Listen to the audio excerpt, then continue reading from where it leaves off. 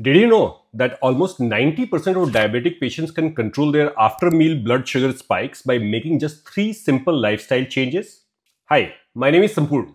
I'm a type 2 diabetic and I have been managing my blood sugar without any medication or injection, while still enjoying the simple joy of life like everybody else. Over years of experimenting with food and exercise, I have learned something important.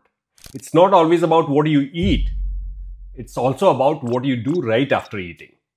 So let me share 3 proven tricks that actually work. Hope you will find these simple but proven tips extremely useful. Few days ago, I had posted a post on my channel asking you all what kind of content I should be creating next. And an overwhelmingly 60% of you voted for tips for managing blood sugar as a topic.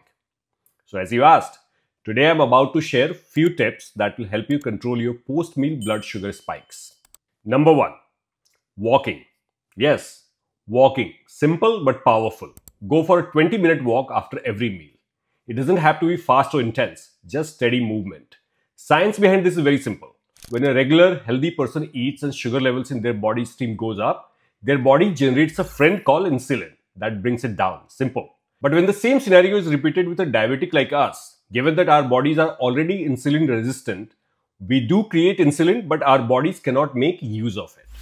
So our glucose levels do not come down that easily. Hence, we have to rely on our other friend, which in this case happens to be our muscles. Our muscles act like a sponge, soaking up all that extra glucose in our bloodstream. So remember this, as a diabetic, your muscles are your biggest ally, just waiting to be put to work. Every step you take is like telling them time to clean up, and they do. Getting some sunlight and fresh air in the process of walking are the added bonus. Second, climbing stairs. If you feel like your sugar is rebelling against you, head towards the nearest staircase.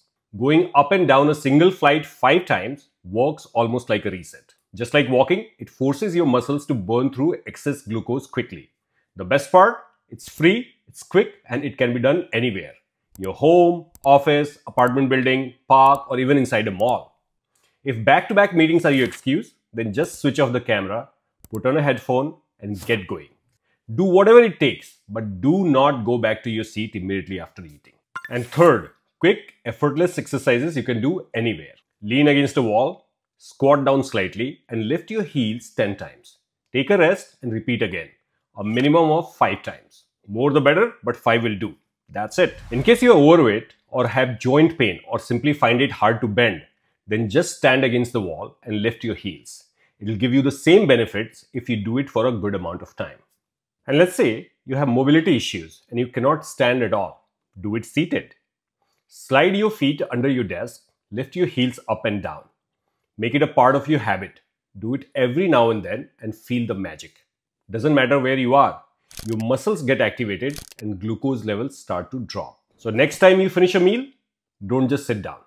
Walk, climb stairs, or try these quick moves. Small steps done consistently can add up to real control over your blood sugar. Try it out and let me know in the comments what worked best for you.